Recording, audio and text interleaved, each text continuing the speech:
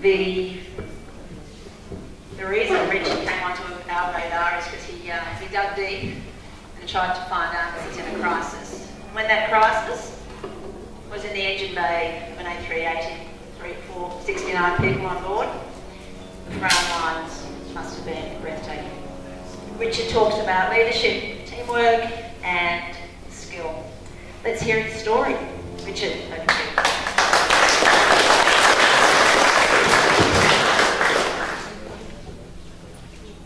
Thanks very much, Shelley. It's great to be back here at Rylstone. I was here last year. The place is growing. It's a really keen group of people, aviators and enthusiasts to get here. And we've got to sponsor this. We've got to keep, all of us have to keep this trend increasing. My wife, Coral, can you stand up? Coral's the back here. We've been to Oshkosh, which is really where this place is aspiring to be. 16,500 aircraft flying in. And it's great to be here, but it's coming up to 50-year anniversary of a remarkable event. 20 July 1969, what was it? Moon landing. Neil Armstrong gets on the moon. And you think, well, maybe that was pretty good. The budget was either 10 billion or 100 billion. I can't quite. I've asked Gene Kranz, Colin and I just recently spent a day with him. We can't work out the difference, but there was almost no budget. 50 years ago, 10 billion is still a phenomenal amount of money. And they had 400,000 people working together to get man on the moon. And you thought it went pretty smoothly, but actually it didn't. What you may not be aware of is that a command module was attached to the lunar lander, and they had to crawl between both. And so they were pressurized, and before they had to separate from lunar lander to land, they had to depressurize the lunar lander. And they forgot. So when they separated, there was a slight push, and the push gave a delta V, a delta velocity, and over a period of a few orbits, the displacement increased. By the time they started the lunar landing, they were 25 feet per second in error of a 50 foot per second abort. In other words, they're halfway to abort when Neil started the descent. But as you're aware, during the descent, 20,000, early in the descent, he realized he was high. But then he started getting these error warnings, 1201, 1202. He didn't know what they were. The busy trying to control the machine. It was meant to be an autoland. It was never going to work. The autoland would have put it into a rock or boulder field inside a crater. He had to disconnect the autoland. You know, all the things they planned for is fine. What they ended up with 500 million people watching on Earth, Neil was navigating all these risks, all these unexpected things. They built 4 lunar lander training vehicles. You see, the lunar lander was a fly-by-wire. It was the first digital fly-by-wire machine in the universe. What was the first analog? Let's see if you can answer that at the end of the talk. They built 4 lunar lander training vehicles to see how they could fire the fly-by-wire. They crashed 3 on Earth. But Neil Armstrong said they gave him a lot of confidence. In the simulator, 2 weeks before the Apollo 11, they simulated all these different kinds of things. They actually simulated something that ended up in a 1201, 1202 era, and the team aborted in the simulator. Everyone said abort. They never told Neil or Buzz Aldrin about these errors. So when Neil got them coming down the descent, these were truly significant events. How did he get down? He landed on the moon 50 years ago. This is a definition of resilience. To recover when things go wrong. Imagine you're driving down this country road and you hit a problem, a big pothole, or a big, let's say you hit a rock. The suspension will take up the load, and then the dampeners let the wheel come down at a slow rate. This is what resilience is. When something goes wrong, you absorb the impact. You might have to change what you do, recoil like a spring. But then when the situation goes, you recover. So resilience is recovering when things go wrong. And Neil Armstrong truly was one of the best examples of humanity of resilience. And I've written about that in my second book. So when we talk about resilience, this is something everyone's got to have. You're not born with it. There are 8 parts. You see, I was tested many times in aviation, the Air Force. Actually, I met someone 2 weeks ago, and they said when we were flying in the summer, do you remember we had that engine problem, we had to land in the desert? And there was something different to what I remember, and I'd totally forgotten it. So I've had lots of engine problems, lots of different problems. I've been in the airline, and I've had 3 engine failures in the airline. I've been a passenger with 2 of those failures. You see, the engines today are so reliable that only 1 in 4.5 pilots on quad aircraft will ever experience an engine failure. Only 1 in 4.5. So how do you practice to be resilient when you're not actually going to be subjected to it? Because I firmly believe that being proficient in something is not enough. You can't be competent without experience. You can't be competent without experience. A good pilot is a pilot who has been scared. A dangerous pilot is one who hasn't experienced fear. But I faced QF32 and we survived. It wasn't because of me. It was because of the team effort. There were 8 teams: the pilots, the cabin crew, air traffic controllers, policemen, firemen, the ground staff, the Qantas Crisis Centre, and even the passengers, because we kept them informed during the QF32 event. And they took part. When somebody's mobile phone when their mobile phone rang on the ground, while we're sitting there for 2 hours in the hot Singapore sun, 4 tons of jet fuel pooling underneath the aircraft, it was the passengers who yelled out to that other passenger. All the passengers yelled out, "Turn that phone off." Many teams made QF32 resilient. And I was here last year and I talked about the experience, and this is the what happened, the what of QF32, which is a true story of team resilience. But my life changed. I used to have black hair. I joined Qantas thinking, I hope when I retire that someone would say, "De Crespigny retired last week," and someone would say, "Well, who was he?" And I sort of failed. But we succeeded because all the difficult work we did, the lifetime of learning, all the elements of resilience the pilots put in both the private and the commercial aspect, all the elements of that resilience came to being, and we passed. So it's my pleasure to be here to talk to you about it. In the 8 years since QF32, I've toured pretty well the world. Cora and I have toured everywhere. We've been to Oshkosh and spoken at Oshkosh. And now what I try and do is I talk about the elements of resilience. And this is a really big topic. You know, resilience is personal and corporate. How do you personally survive when things go wrong? One of the biggest threats to your personal resilience is divorce. Because divorce is an emotional and a financial stress in your life. And if we just put as much effort into our marriage as we put into our work, if we accept that change is the natural part of business life and our personal life, the person that you're in love with and you married 20 years ago, they've changed, but you've changed. Our goal is to be in a formation in our marriage, to change with our partner and keep in tight formation. If we stay married, that's half of our life's financial problems resolved. So something as simply as staying married is part of personal resilience. There are a whole lot more, but then we get into corporate resilience. But the interesting thing is there are 8 key elements of resilience. I wrote about them in the second book. It took 4 years to research. I do not recommend anyone write a book on resilience because it is unending. It's boundless. The 8 elements are knowledge, training, experience, teamwork, leadership, crisis management, decision making, and risk.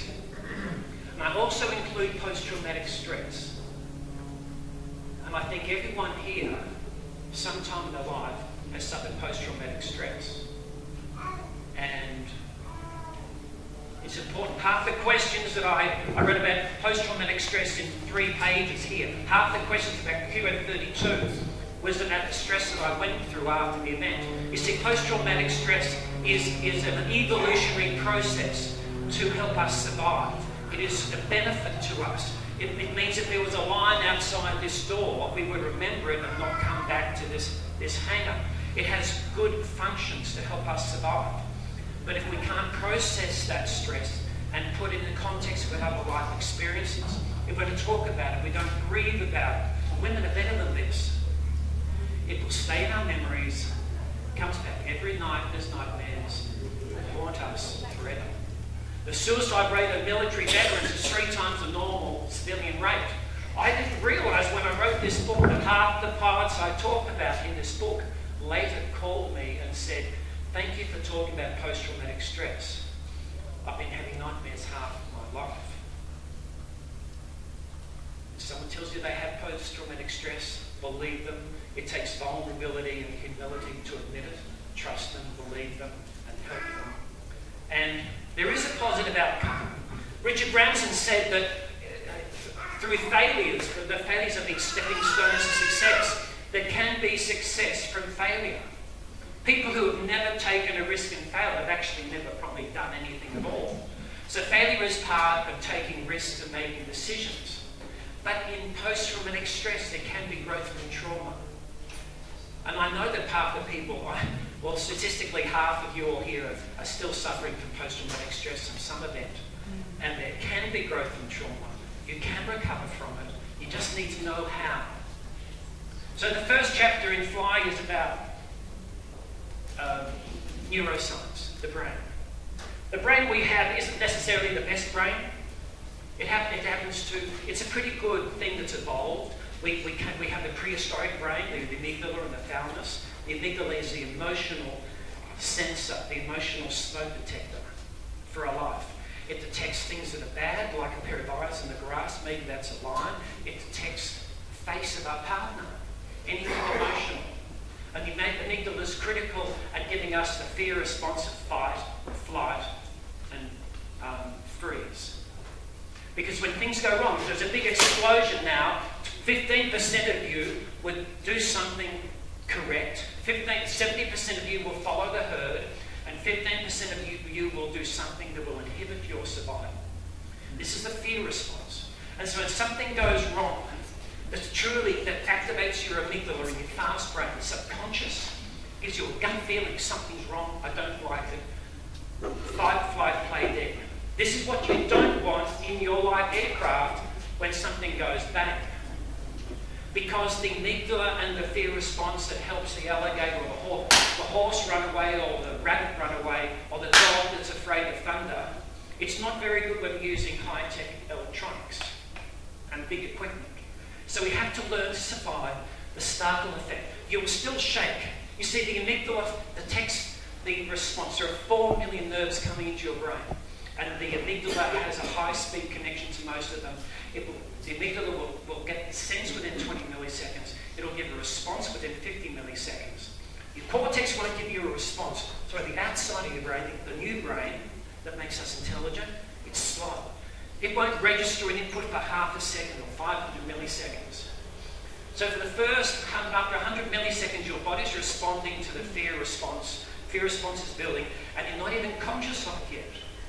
So if you're in the air, if you're doing anything critical, you have to survive that startle effect.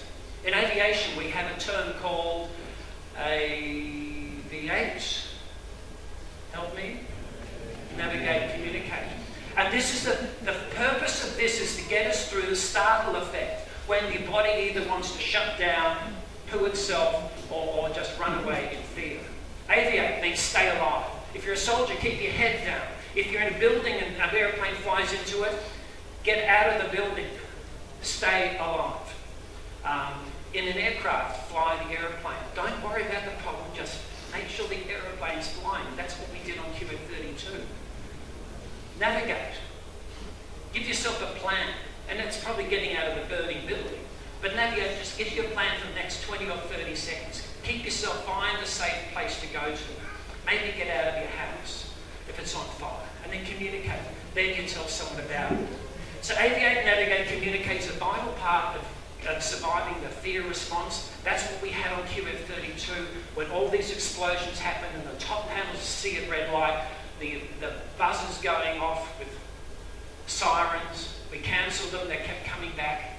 We couldn't stop the sirens. It just kept going for minutes upon minutes, very distracting in the background. We kept our composure, we aviated, navigated, communicated, and then slowly the slow cortex, the slow brain, the conscious brain comes online and gives you a path. if you know what it is. If you've been scared before, if you know what your priorities are, if you've been trained to do these things, if your slow brain can tell your amygdala, you know what, I've been here, I've been in a simulator, I've thought about this, I've read about this, I know what happens and I know what to do. So here we come with the other elements of resilience. There's knowledge, knowing what to do. We have to read about things. Many people get into a car, all they know about the car and the engine is they turn the key and the engine starts. It could be a gas turbine engine, it could be an electric motor, they don't care. Turn the key, it starts. In aviation, we have to know things down to our foundation roots. We have, you see, when the car breaks down, you can pull over and call for help or get towed away. You can't do that in aeroplanes. You may not be able to do it when the crisis meets you. You might have to do something to stay alive. This needs knowledge. And as you get the base foundations, then you get the trunk, the branches of extra information. And finally, all the nice stuff is all the leaves. But you can't have the full umbrella of knowledge without the root foundations to revert back to. And I see a lot of it here in the country, that people, their kids have been practicing on motorbikes, riding motorbikes, they ride horses. They have to learn how machinery works. These are learning the base foundations for many things in life that you might need one day to survive. So maybe if the car breaks down, the best person to help you get it going again will be someone from the country. Knowledge. It also means that you have to have creative destruction. Your brain is basically full the whole time. Certainly mine is. Anything that comes in displaces something that I then lose. So you have to get rid of the old information to make way for the new. And you must keep reading. Creative destruction. Knowledge is a life. It's a life you must commit to a lifetime of learning. I'll talk about that shortly. Training. How do you train yourself? How do you keep the best you can be? Bearing in mind, if you're a surgeon, once you're checked by the College of Surgeons to practice, you are never checked again. Now, you do have to do courses. You have to go to Aspen and attend a lecture at 7 in the morning before you go skiing. These are courses of attendance. But they're not really, in aviation, in my airline, the pilots are recertified 7 times a year. We have 4 times in the simulator, 2 types of emergencies and a route check. If we fail any of those 7 certification checks, our license stops, we cease training, and our pay drops to half. When every person turns up to work in my airline, we know everything that's been published that we need to know. There is no excuse for ignorance, and we're checked on. If you're not being checked all the time, how do you build it up? How do you train yourself to be resilient? The answer is in another part of Fly, where I talk about deliberate practice. It means not practicing the easy things that you take for granted, practicing things that are hard, difficult, effortful things that give you feedback. We've got a friend who's a concert pianist. He practices 5 hours a day, but 2 hours of deliberate practice. The things that are hard, the things that he really doesn't want to do, but he pushes these boundaries all the time. He's always challenging himself and pushing further. In a simulator, a simulator is valid up to about 30 knots of crosswind. And often we get checked to say 20 knots. I say, no, I want to go to 30 knots. And I don't care if I have to repeat it again or again. My aim is to get to the limits and then go beyond, so that I'm confident that when things are bad in the airplane, I won't get nervous. Practice the hard things, then everything becomes easy. That's called deliberate practice. And then I take it one step further with the term stress-proof deliberate practice, which means practicing something that is difficult until you don't react physiologically. Your pulse doesn't increase. You don't sweat. All the stress. Training. Experience. Experience is wonderful. We've all graduated. We've all just passed pilots training. We've got a license. And isn't life wonderful? Yes, it is. And that's about as good as you're going to ever be, unless you go and carry out deliberate practice. Because if you don't keep your experience levels increasing, then your experience will tail off. If you're in a profession that needs knowledge, your knowledge will become legacy. Your skills will drop. There'll be a skills gap. So experience. Well, let's put it in perspective. I did a graph that showed accident rates in aviation versus flying hours, and it conveniently showed a graph. It was actually exponential. The first up to 1,000 hours, that was where your risks were the highest, and then it came down linearly to almost zero at 25,000 hours. So it looked like, yeah, your survival rate as a pilot is related to experience. But when I showed that at a conference, the head of the ATSB said, "No, Richard, you're wrong. There's something missing. There's an aspect that comes in where experience builds overconfidence. People think they know it all. I've seen it all. You can't tell me anything. I don't like this new technology. I don't need to know about it." And so often, for many trades, mining, medicine, aviation, experience can be a curse. It's a curse. Unless you understand that the knowledge is time limited, you actively destroy old knowledge, you commit to a lifetime of learning, and you build new experiences, experience will be a curse that might come back to bite you. When, you know, there's an old pilots and old pilots, but there are no old pilots. Arlet, like a chef, is only ever as good as its last flight. So no matter however good you think I might be, I'm very conscious that tomorrow I'll make a terrible mistake. The minute you think you know it all in aviation is a second before you do something really stupid. Knowledge, training, experience, teamwork. I did have leadership and teamwork. The chapters committed together in one chapter until Donald Trump got elected president, and I had to split them. But you truly can't be resilient without teamwork. In this high-tech world where there's lots of inputs and no one knows everything, the team is the only way to build resilience. And you must build teams, so I discussed teamwork. Leadership, there are many forms. Teamwork, there are narcissistic leaders, and I say you can never be resilient if you're a narcissistic leader. And when I write, it is impossible to be resilient if you're a narcissistic leader. But I discussed leadership. Crisis management, knowing how to protect your brand. So, who's protected their brand very well? BP in the Mexican Gulf? No. Very good. Richard Branson, many events, Cambria train crash, he had the Galactica aircraft explosion. His crisis management is superb. What about Boeing's crisis management? These can destroy companies. The share price of Rolls-Royce and Airbus reduced 5% after QF32. They quickly recovered. The crisis management by airline was phenomenal.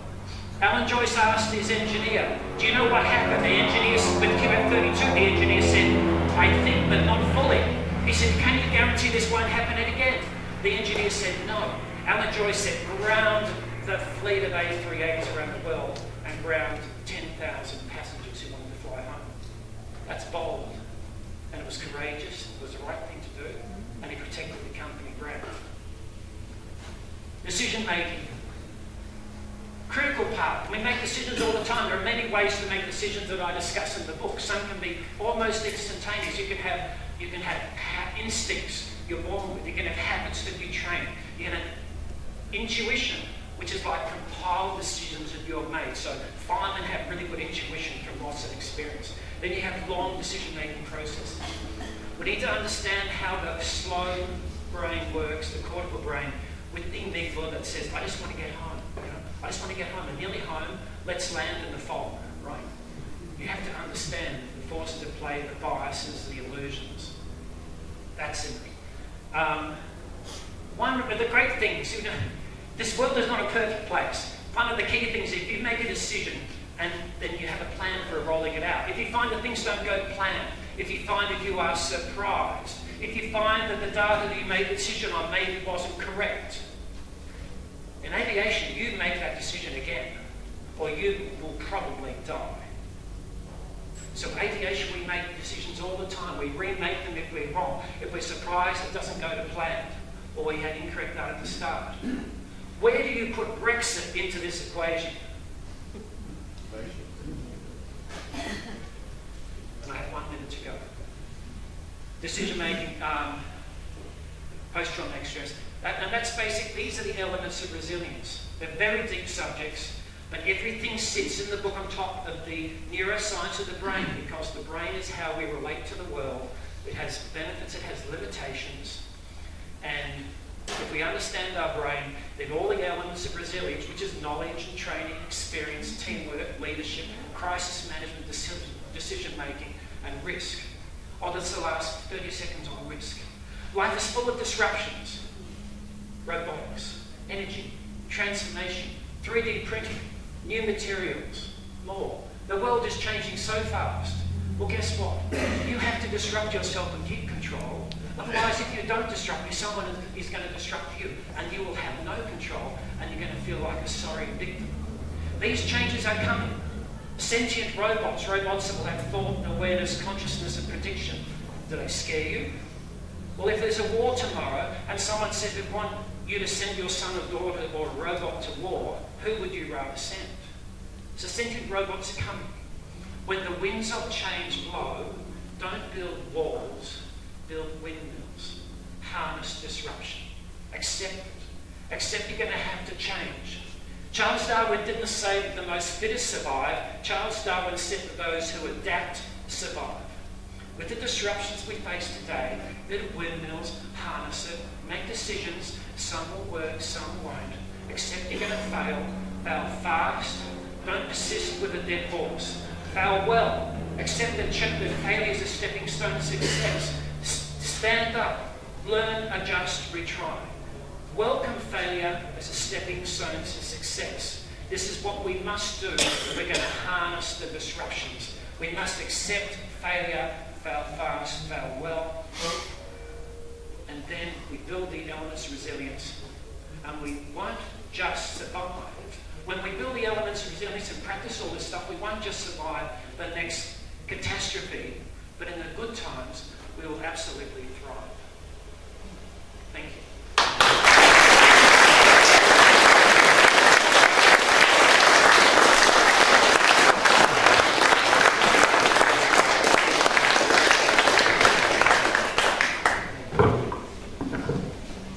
Very firstly, thank you to everybody that's turned up here this morning. For those of you who may not know me, Rob Monrican. And a very special welcome to Richard to talk to us this morning. Last year, Richard very generously came here and addressed us. And he said to me, I'm writing a new book, it's coming. But he said to me, there has never been a better time to be in aviation. Now, there are a lot of people in aviation who are over-regulation, all sorts of difficulties. Some are even saying, give it away. Richard's right, and not only is he right about aviation, he's right about life. I just found what he had to say then enormously encouraging and inspirational. Today we've got an election, unless anybody had forgotten it. The fact of it is we're going to get a government whether we like it or not, and I just say, Richard's saying, you've got a choice, half glass full, half glass empty. He's a half glass full man. Let's embrace whatever comes today, whether you like it or not, and let's just be up there, let's just go for it. Let's be positive about our lives. There were so many messages here that Richard gave us. Grab his book, or both his books. He'll be signing books up at the clubhouse. He'll have a bunch of books there for sale. Support what he's doing. Support yourself. Do yourself a favour. Buy his books. They're great. And I just want to thank you again, Richard, so much for being here today. It's an honour.